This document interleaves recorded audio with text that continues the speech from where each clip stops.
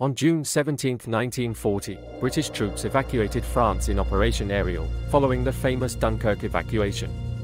With two-thirds of France occupied by Germans, remaining troops were rescued from Cherbourg, Malo, Brest, and Nantes.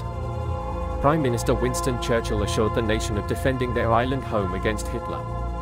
During the evacuation, tragedy struck when the ocean liner Lancastria, carrying 5,000 soldiers and civilians, was sunk by German bombers.